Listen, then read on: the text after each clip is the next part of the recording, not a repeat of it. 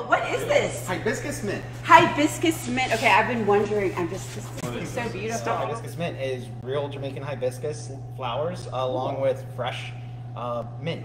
Oh my gosh, this is delish. I love this. This is perfect for Houston. Sweaty, humidity. This is like refreshing. I already feel much more relaxed. And cheers. I'm here with the tangerine radler. Now, this is a cider with real tangerine juice in it. Now, Ryder is a wonderful raspberry lemonade cider. And oh, that is good. It's dry. It's definitely dry. It's got the right amount of raspberry, and the lemon really balances things.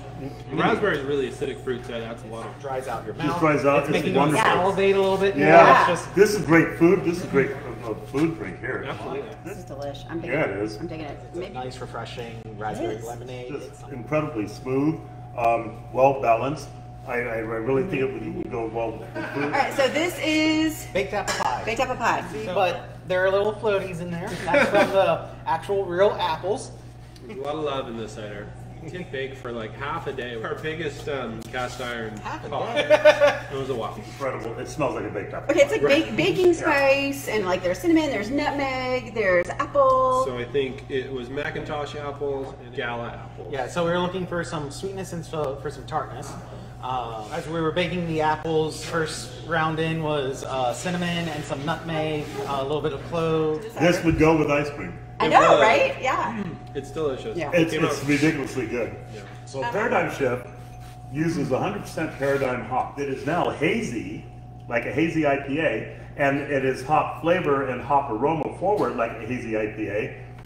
What they would also refer to as a juicy IPA. Oh, but if I remember sir. correctly, Steve told me if you really want a juicy IPA, start with the juice. It's got a medium to long finish, lots of floral, little bit of minerality, lots of fruit, not bitter. It's like smooth and delicious and juicy.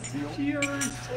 So tell us about this pink guava sour. Got this like sweet tart thing going on. In case you couldn't tell from our faces, it's like a.